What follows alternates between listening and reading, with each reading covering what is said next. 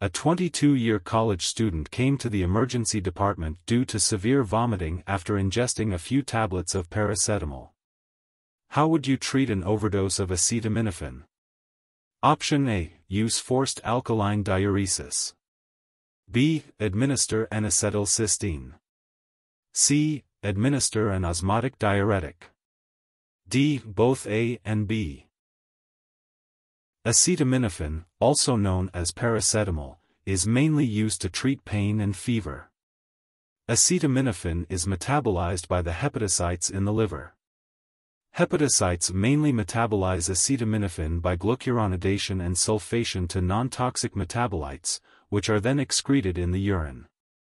But, a small amount of acetaminophen is also metabolized by cytochrome P450 enzymes to a highly toxic metabolite, N-acetylpbenzoquinone imine or NAPQI.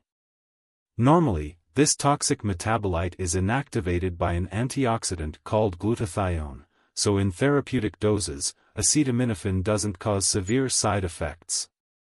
But, if someone takes too much acetaminophen, the hepatocytes can't break it all down, so more acetaminophen undergoes CYP450 metabolism, which creates more NAPQI.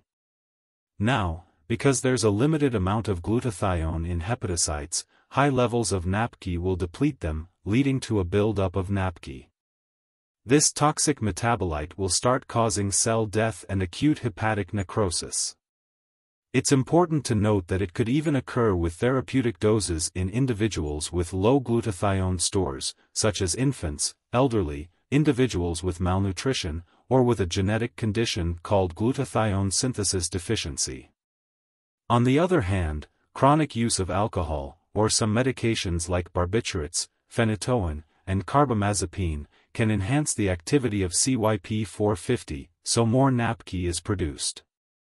Early symptoms of toxicity are nonspecific and they include nausea, vomiting, and abdominal pain, but, as the liver injury progresses, symptoms worsen and individuals may have jaundice, coagulopathy, hepatic encephalopathy, and acute renal failure. Treatment consists of administration of N-acetylcysteine which replenishes glutathione and prevents its depletion. Therefore the answer is option B. If you find this video helpful, share it with others who may find it helpful too. Subscribe MedBook for more videos like this and thanks for watching.